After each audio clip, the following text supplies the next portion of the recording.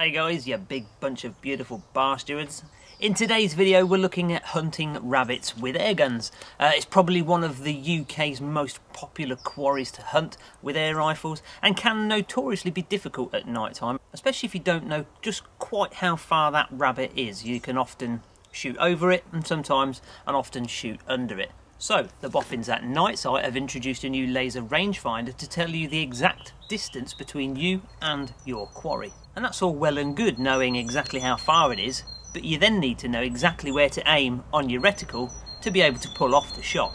So, I've come down to the farm today with a printout of my scope's reticle to be able to mark on here the exact placement of different shots at set distances. Therefore, when I go out later on this evening, if I ping a rabbit with a laser rangefinder and it tells me it's 40 yards, I know exactly where to aim on my crosshair to be able to pull the shot off. Now, somebody who's an expert at this is Team Fox's very own Ian, who sends me plenty of clips to keep you entertained. And if you want to get straight into the action, then jump to this time down below. If not, stick around and we'll get cracking with the sighting in. Right, so the box is down here at 20 yards, which is what the rifle should be set in at. Now I've added one of these PARD things onto it here because the daytime recording from that's very good and you will be able to see exactly what I can see through the scope. So we'll take a shot or two at 20 yards, push it back and then start to record on the reticle sheet of paper that I've got exactly where those shots are hitting. And like I said, most of the rabbits I anticipate that we'll be taking should be between kind of 30 and 50 yards. So right, let's take these first shots and then start recording what the drop's like.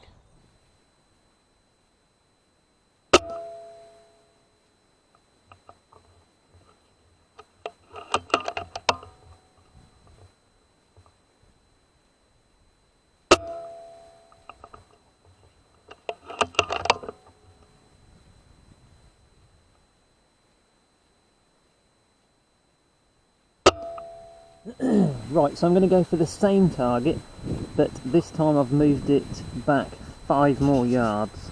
So 25 yards, I wouldn't expect the drop to be too dramatic. But I'm going to go for that same target again. Yeah, you can see that went a tiny bit low. Now there is a bit of breeze, which I think is what's moving the pellets ever so slightly to the left. So at 25 yards, or an extra 5 yards should I say, it's dropping just shy of an inch, but it's still grouping very well. Alright, so this is at 30 yards now. We're going to go for the target on the right. Now, my prediction at this distance is that it should be that first notch down. So it should be having to aim, and I've illuminated the reticle to try and see it a little easier, but it should be about here where we should be able to aim to hit the ball. But I'm going to put the crosshair on it first, see what the drop is like.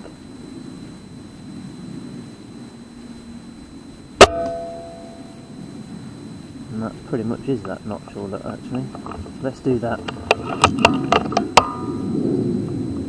Put the notch on the cross, on the bullseye.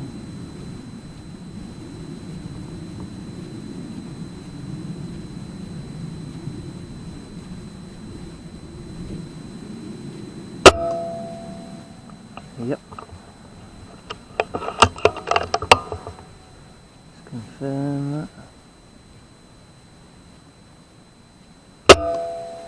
Yeah. So it's that first notch then, exactly, for 30 yards. So there we go, I've got my marking here, and that first notch there is 30 yards.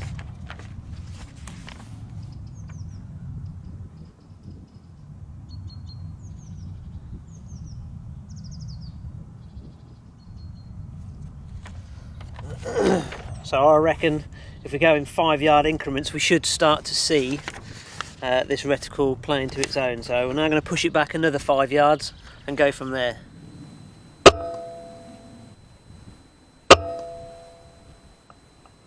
actually gone a little bit lower than the dot, that one.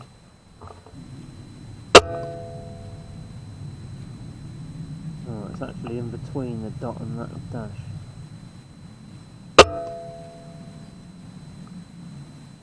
Alright, so 35 just below the dot.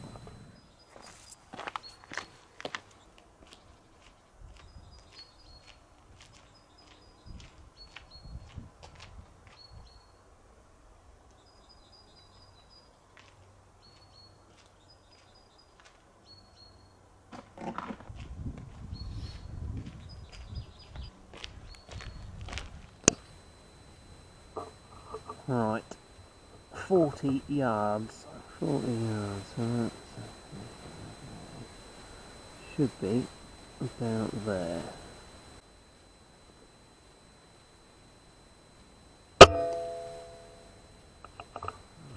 Pretty good. Gosh, same hole.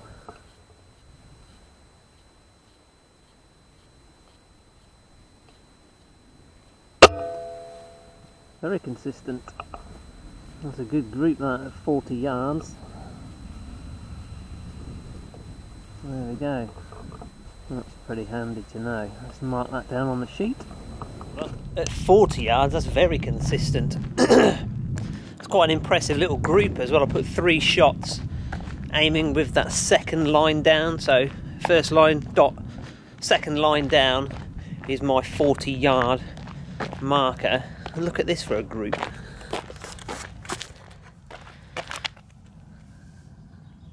Got 3 shots all in there, look. At that distance. I mean, the grouping's not bad anyway. You know, these here testing the drops. So we'll try this one at 45 and then we'll go out to 50 just to see where we're at. But if we can hit that at 40 yards, we should be bowling rabbits over, no problem. Well, that's 45 yards that's out at now. Oh, that dropped well low.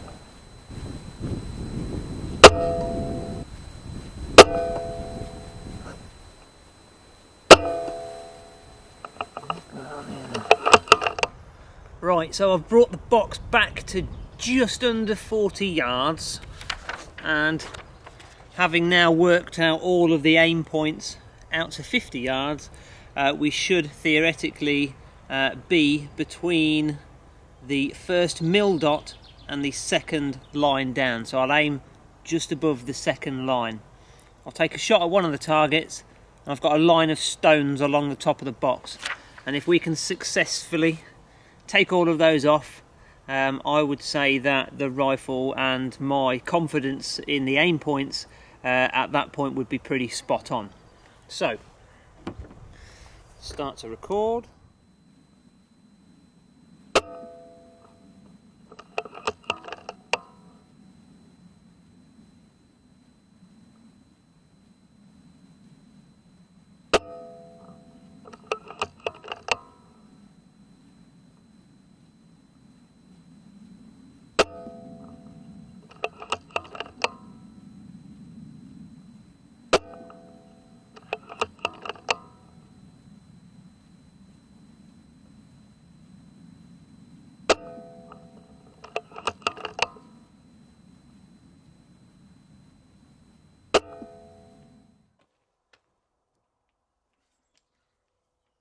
Attaching the additional laser rangefinder as part of your NiteSite setup is very easy to do.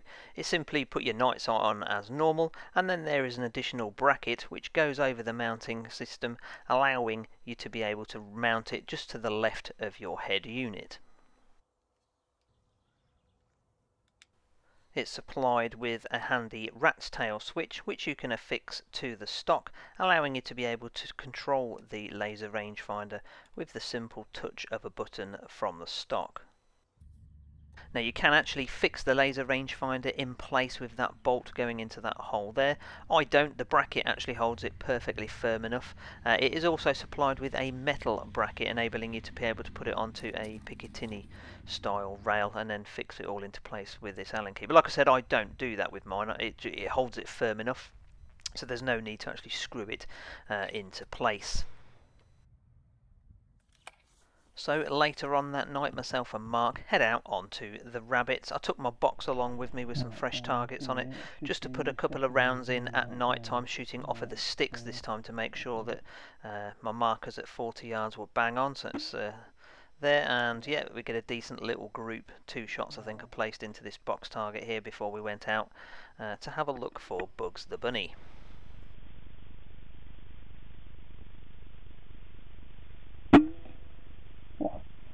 Yeah. Alright.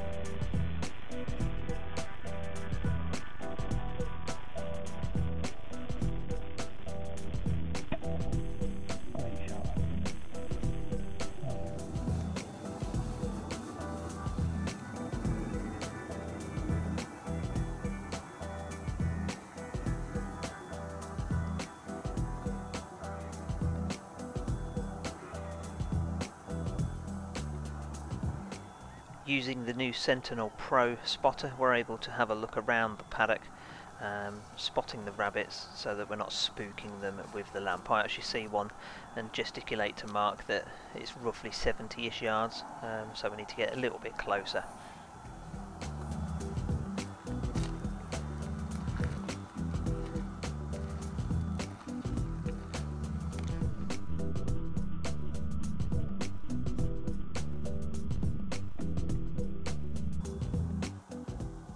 And if you look closely there, you can just see the rabbit to the left of that electricity box there.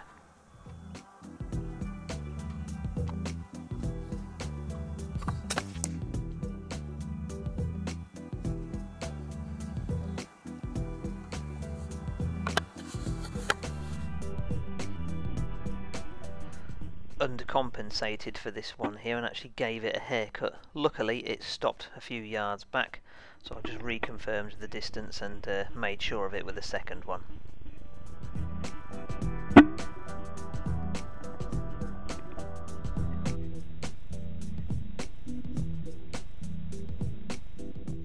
Got a succession of clips now from Team Fox's Ian on the Daystate Wolverine C-type, just showing what can be achieved here with a 177 caliber sub 12 foot-pounder.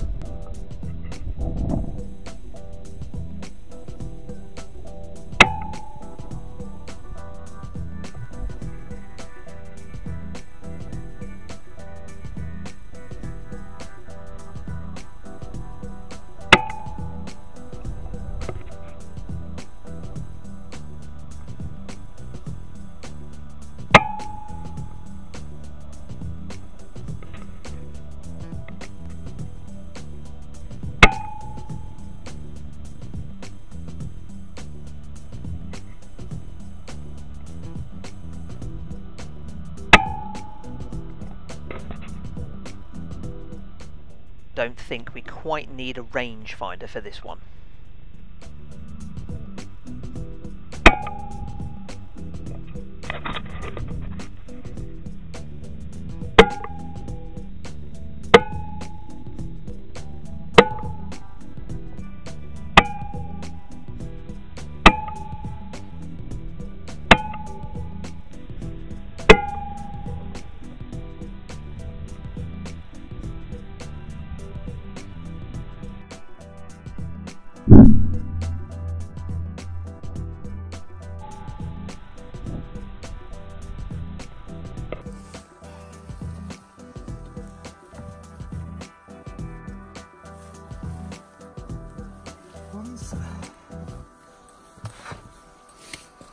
Right, so we've had ourselves a small bag of rabbits. As you probably saw there, the rangefinder proving invaluable. Definitely worth setting up on a box before we went out. We're now going to switch the NiteSites over onto the HMRs because we've got another permission to go to where it's okay to use the rimfires, not so noise sensitive and a bit safer backstop wise, because there's also a few rabbits kicking about there that we need to take care of. So let's hop over there and see how we get on.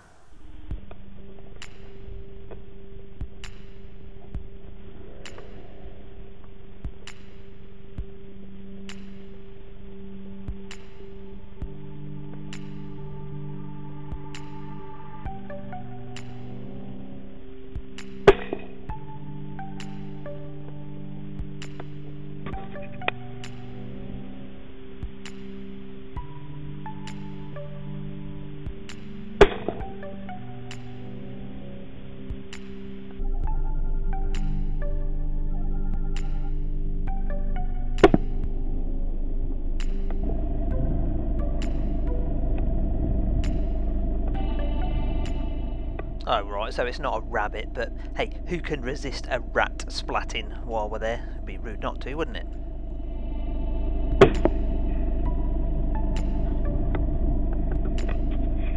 Thank you very much for watching. Please don't forget to like and subscribe for more videos. You can follow the instant action on Instagram with team_Foxer. Get in contact with the email on screen. Take care, stay safe, and happy shooting.